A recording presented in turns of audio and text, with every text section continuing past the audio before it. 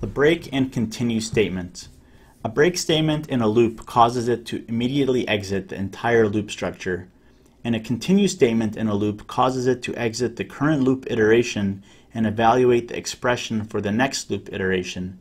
And you should try to avoid using break and continue statements in your looping structures because it makes your program hard to read and to debug. So you should try to design your loop in a way that it doesn't require them at all. But if you did need to use them, let's see how you would use them. In this program, I'm going to ask the user to enter numbers, and we're going to try some division. So let's create a scanner object to read data from the keyboard. Import scanner from java.util.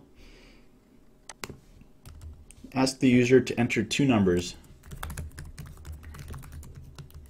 Enter number 1, and we'll store that as int. Number 1 is keyboard.nextInt. And let's do the same thing and create a number 2. So I'm going to copy and paste this. Enter number 2.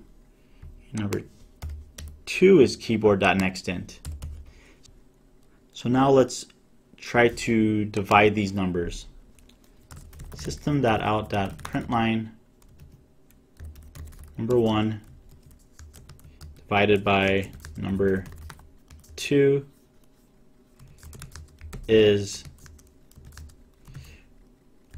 number 1 divided by number 2. So there's no looping structures in here yet. I'm going to add one, and then once I do, we'll test out break and continue. So enter number 1, 6. Number 2 is 3. 6 divided by 3 is 2. Okay, it'll work straight. So let's wrap this around a do while statement. We'll do this. While, let's just stick true in there to make this loop forever. Let me fix my indentation by doing a Control-A, Control-I in Eclipse.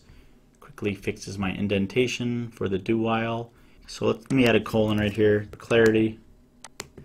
And now let's try this program and see how it works. Program is running. Enter number 1. I'm going to enter 6. And number 2 is 3. And 6 divided by 3 is 2.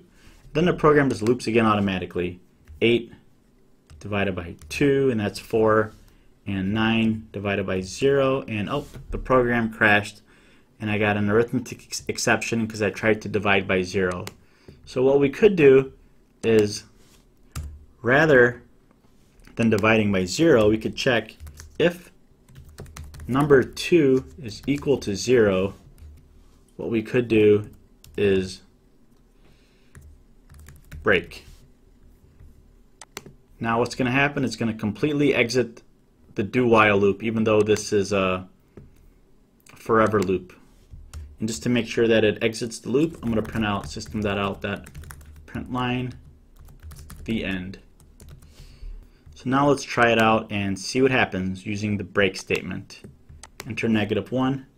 It's 9 divided by 3. It's 9 divided by 3 is 3. Okay, let's try it again. 9 divided by 0 and the end. Program completely terminated, and it broke out of the entire loop structure.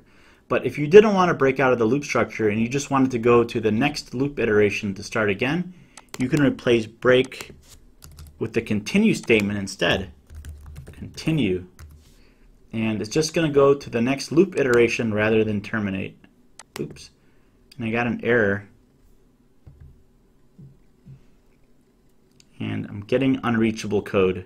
And the reason that's unreachable code is because I'm stuck inside of a infinite loop, so it thinks it's never going to end.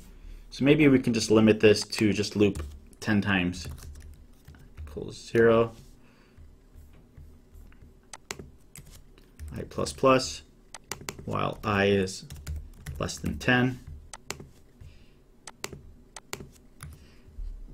Okay, so that unreachable code error went away.